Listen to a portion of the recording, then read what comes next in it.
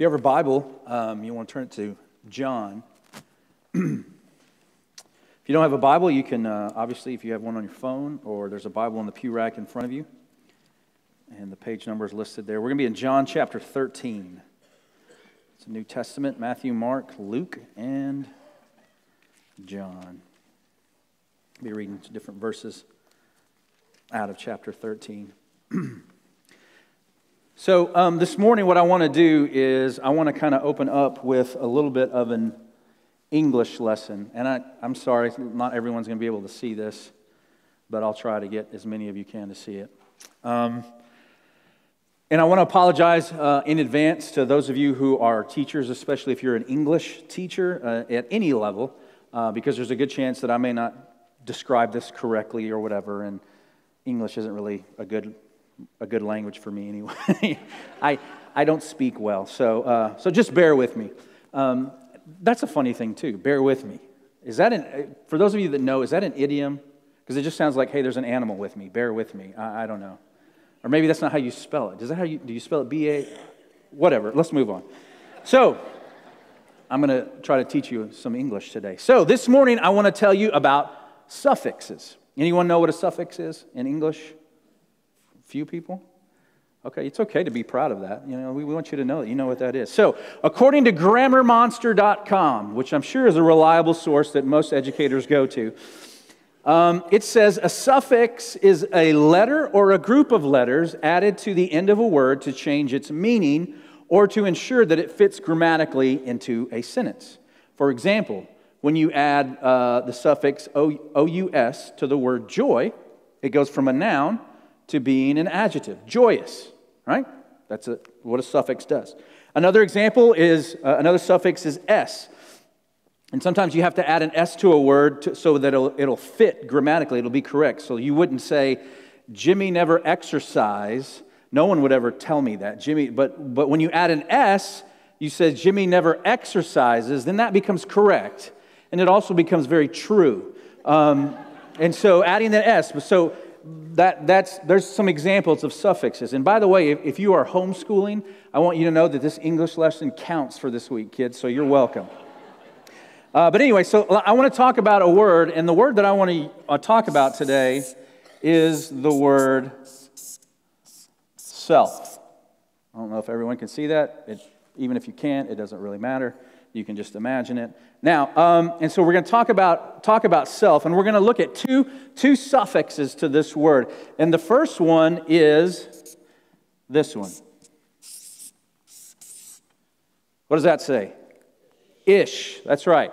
Okay, that's the first suffix we're going to talk about. So now when you add ish, it makes this rather it just makes this rather harmless word into something that's really not so harmless.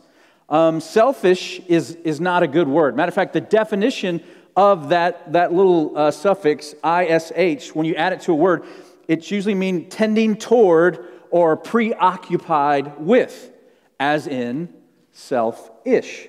So when you are ish, then you are tending towards or preoccupied with that. So selfish, that is not good. And we probably all know someone who we would describe as selfish. And who knows, maybe somebody's thinking about you when they think about that word. But selfishness is not a good thing. It destroys relationships. Why? Because when you're selfish, it's all about you. It's just all about what you're about. You're numero uno in your life. Selfishness means that you take care of you at all costs. Selfish means that I'm listening to you, but I wish you'd really hurry up and stop talking because I want to talk now. I want to tell you all about my world and my life. Selfish is always trying to want, well, you think you've had a bad day. Listen to my bad day. Well, I just had knee surgery. Well, oh yeah, well, I had knee and elbow surgery. It's just always it's always got to be about you. Selfishness is throwing a fit or making an excuse or acting like you've been stricken with some kind of illness every time someone asks you to do something or asks you to be involved with something that maybe it's out of your comfort zone, or you just don't feel like it, or it's just, you're just like, I don't want to do it because I'm selfish. Selfish is living like God created the world for you. for your pleasure, for your glory. And bottom line, selfish ain't good. And my apologies, English teachers, but it ain't. It ain't good. Now, watch this. You take this, you change the ish, and you add that. What does that say? Less. So you change the ish to less, and you have a completely different word. You have the exact opposite of selfish. Where ish means that there's a preoccupation with self, less is a preoccupation with others. It's not more of you, but it's less of you. Selfless means that others are first. Selfless means you take care of others. Selfless means that I'm listening to you and I really do want to understand you. I'm not rushing to judgment. I'm not rushing to try to say what I want to say or to argue with you. I just really want to understand. Selfless means saying, wow, you've had a bad day. What can I do for you? Selfless means helping when you can, without the moaning and groaning and the complaining, without always having to be asked, even when it's not going the way that you think it should go or the way that you want it to go. Selfless is understanding that our lives were created by God, for God, and for His glory. And that's the model that Jesus gave us, and that's what we're going to read about today in John chapter 13. And hopefully you'll learn some things that we can apply to our lives. But here's the deal. Our tendency, all of us, me included, our tendency is to be ish people. That's our tendency. That's the sin nature in us, is we want to be preoccupied or tend to lean to ish. But here's the deal. In order to be what God created us to be, we need to be less ish and more less. More less.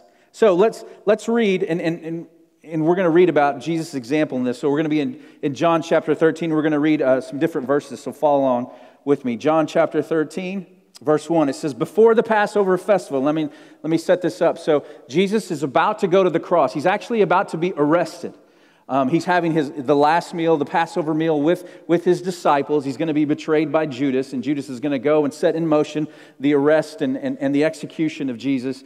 And so this is right before he goes to the Garden of Gethsemane, and he's going to be praying for his life, but not my will, Father, yours. And then after that, he's arrested, he's taken, he's experienced trials that were illegal. He gets beaten, he gets humiliated, and ultimately he's killed on the cross. So this is right before all of that is about to happen. So before the Passover festival, Jesus knew, here he's telling you, Jesus knew that his hour had come to depart from this world to the Father. Having loved his own who were in the world, he loved them to the end. Now when it was time for supper, the devil had already put it into the heart of Judas, Simon Iscariot's son, to betray him. And Jesus knew that the Father had given everything into his hands, and that he had come from God, and that he was going back to God. So he got up from supper, laid aside his outer clothing, took a towel and tied it around himself. Next, he poured water into a basin and began to wash his disciples' feet and to dry them with the towel around him. He came to Simon Peter, who asked him, Lord, are you going to wash my feet? And Jesus answered him, what I'm doing you don't realize now, but afterward you will understand. Peter says, you will never wash my feet. Jesus says, Jesus replied to him, if I do not wash you, you have no part with me. So Simon Peter said to him, Lord, not only my feet, but also my hands and my head. One who has bathed, Jesus told him, doesn't need to wash anything except his feet, but he is completely clean. You are clean, but not all of you. For he knew who would betray him. And this is why he said, not all of you are clean. Verse 12, when Jesus had washed their feet and put on his outer clothing, he reclined again and said to them, do you know what I have done for you? You call me teacher and Lord, and you are speaking rightly, since that is what I am. So if I, your Lord and teacher, have washed your feet, you also ought to wash one another's feet. For I have given you an example that you also should do, just as I have done for you. Skip over to verse 31. It says, when he had left, and that's talking about Judas, who was betraying him. When he had left, Jesus said, now the Son of Man is glorified, and God is glorified in him. If God is glorified in him, God will also glorify him in himself and will glorify him at once. Children, I am with you a little while longer. You will look for me, and just as I told the Jews, so now I tell you, where I am going, you cannot come. And just a side note there, Jesus is not saying, I'm going to heaven and you can't come with me. Jesus is saying, I'm about to go to the cross, and I'm about to pay for the sins of the world, something that they couldn't do because they were not perfect. They were not sinless. Only Jesus was. So where I am going, you cannot come. Verse 34, I give you a new command. Love one another just as I have loved you. You are also to love one another. By this, everyone will know that you are my disciples if you love one another. So in reading that whole passage, the phrase that sticks out to me in that is the phrase that Jesus knew that the Father had given everything into his hands. And so to hear that, everything. So Jesus, this speaks to the amazing power, this awesome power that Jesus has, but it also speaks to an amazing love that he had. You see, because at any moment in time, Jesus had the ability to stop what was about to come. The arrest, the trial, the beatings, the torture, the cross. At any moment, he could have said, done, finished. No, we don't want any part of that. But he also had this amazing love. And Jesus was not surprised by this moment. This was God's plan from the very beginning. This was Jesus, this was his mission. He had the power to make it all go away, but he also had the love for his Father and the trust for his Father and for his plan so that he would go and endure the cross so that we wouldn't have to. Imagine that. The power to make it all go away, but yet the love to still follow through. That's selfless. That's selfless. And it's in that context that we get this new command. And the new command is not love each other better. It is to love each other the way Christ loved us. Not better, but to love us the way that Christ loved us. And to love as Christ loved means that we can't be ish people. We have to be less. We have to empty ourselves. You see, if Jesus has any other agenda in mind, then the cross doesn't happen. He empties himself of his own desires and chooses to follow the desires of his Father. He loved perfectly, and that's exactly what he's calling you and me to do, is to love perfectly. 1 Corinthians is a great definition. 1 Corinthians 13, verse 4 through 7, it's a great definition of God's love for us and the love that he wants us to have with one another. It says love is patient. Love is kind. It isn't jealous. It doesn't brag. It isn't arrogant. It isn't rude. It doesn't seek its own advantage.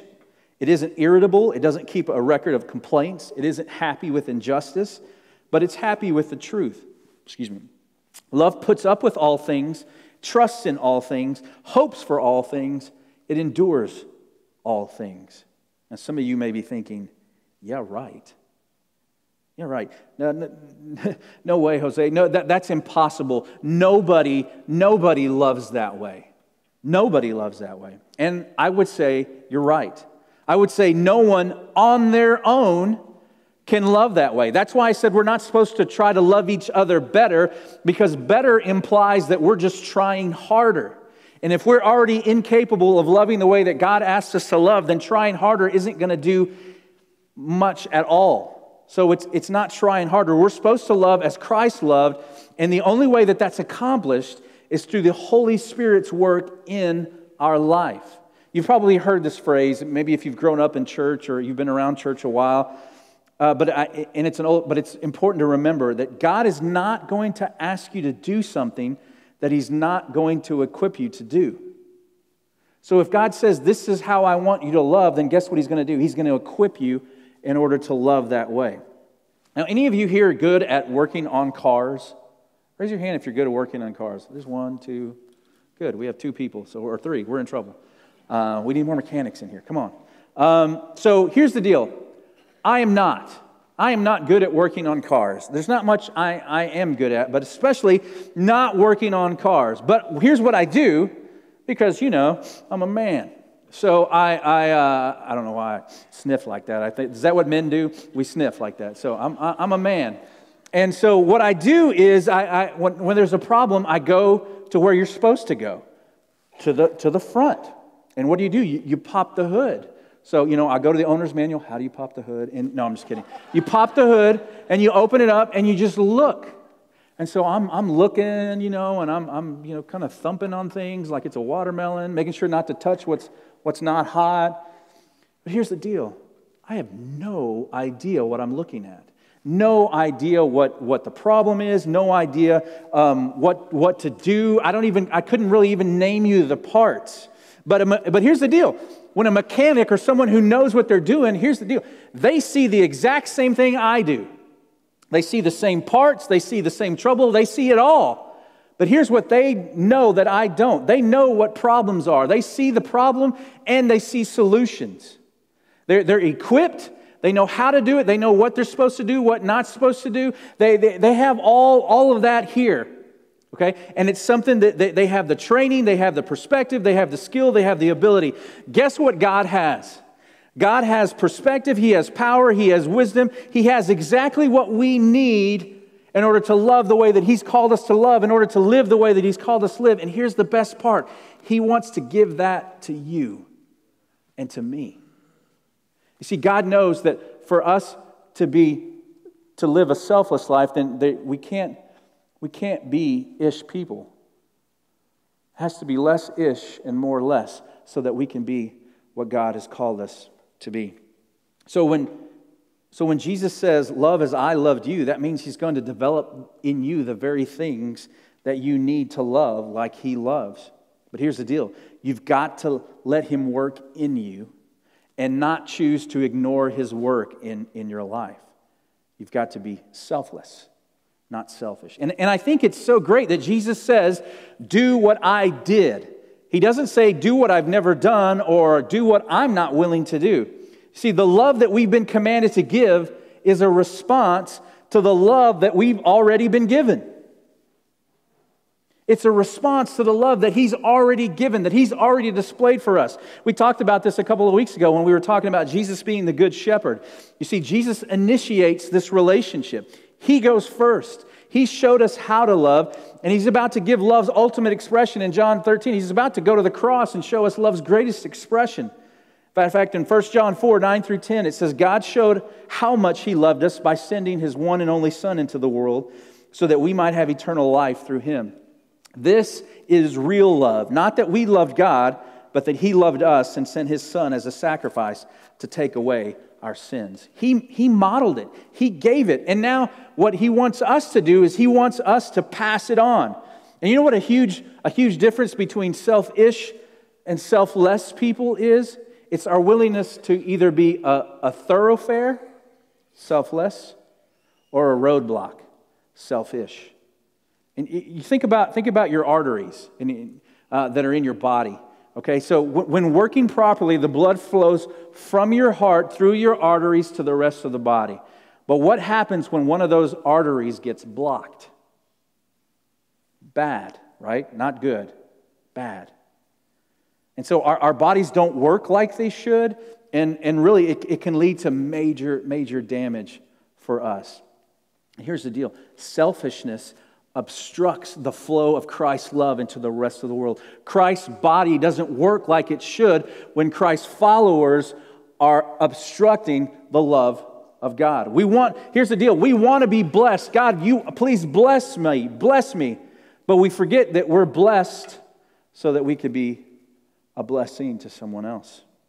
We want church to be exactly like the way I want my church to fit me and to be exactly the way I want it, but we forget that church is also for people who aren't here yet. We want Jesus' salvation and forgiveness, and it's good that we want that, but we forget that there's a world right outside of our doors who need God's salvation and forgiveness too. We champion things like we want to be pro-life, and I think we should be pro-life, but we forget too that there are thousands and thousands of orphans and kids who are waiting for families. We want God to take care of us, but we forget that there's people who are suffering because they don't have the basic needs of life. And I'm not talking about in third world countries. I'm talking about right here in Collin County. You see, we want, and that's selfishness. And here's what we say. What a tragedy for someone to ignore the love of God. And that is a tragedy. That is so sad when someone would ignore the love of God. But here's another tragedy.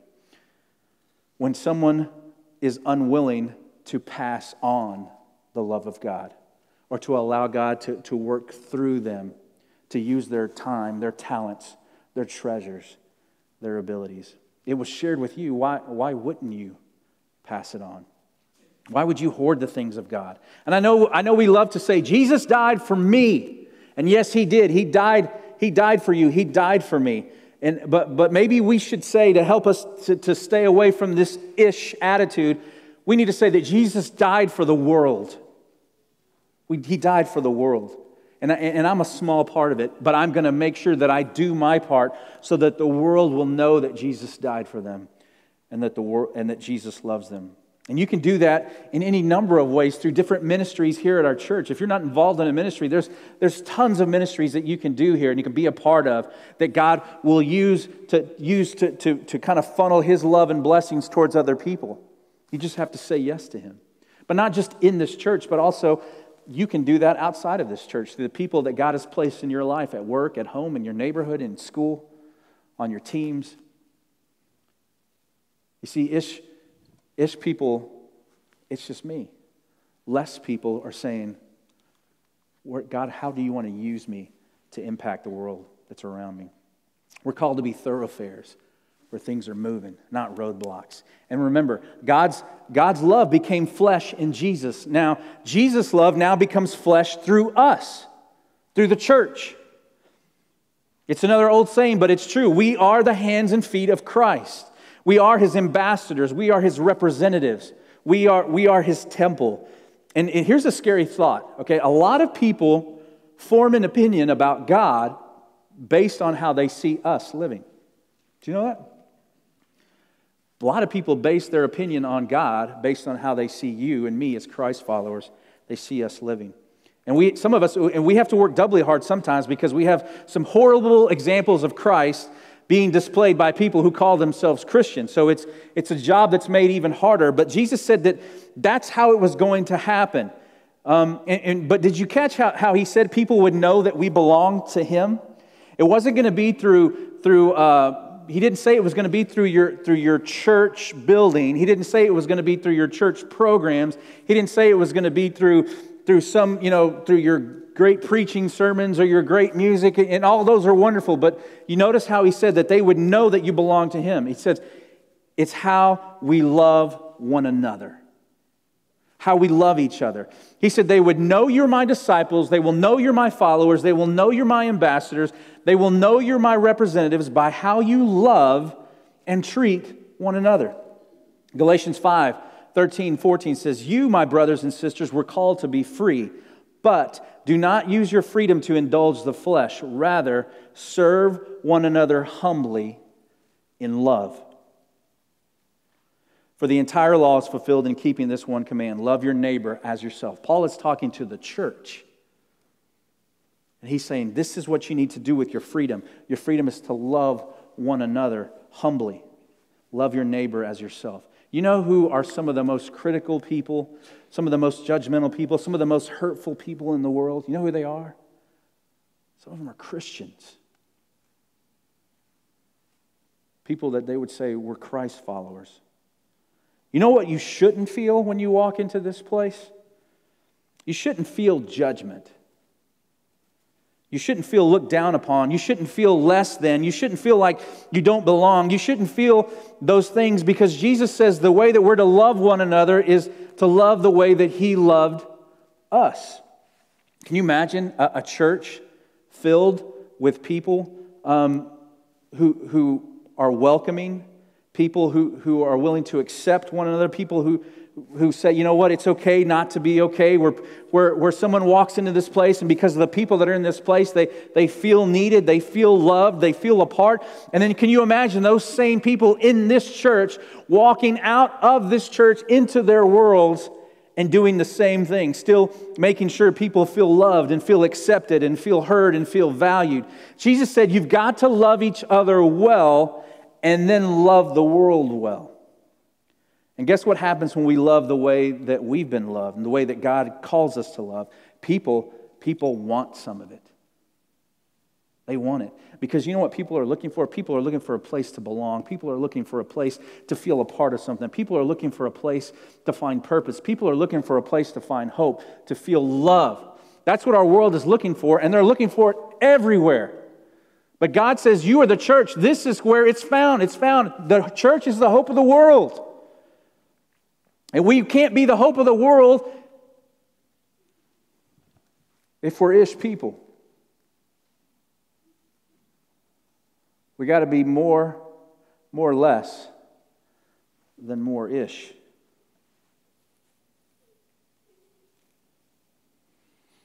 When we love that way, when we love each other that way, God says people are going to want some of that.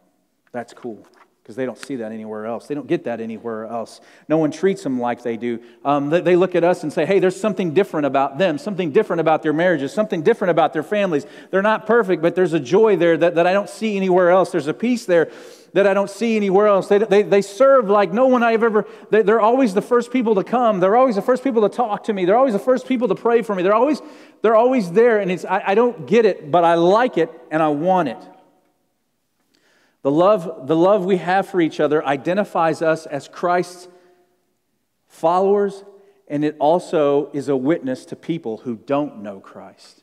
You see, the love that we have for each other is an identity, but it's also a witness to tell the world about our God. And you know a super simple way to start this? Super, super simple way. I told it to the kids, I'll tell you. Encourage one another. Easy peasy. Encourage one another. Speak encouragement and support into each other's lives. Make a point to be a light in someone's life. And let's practice here with each other so that we can be good at it, but then also so we can not only be good in here, but also we want to be good out there.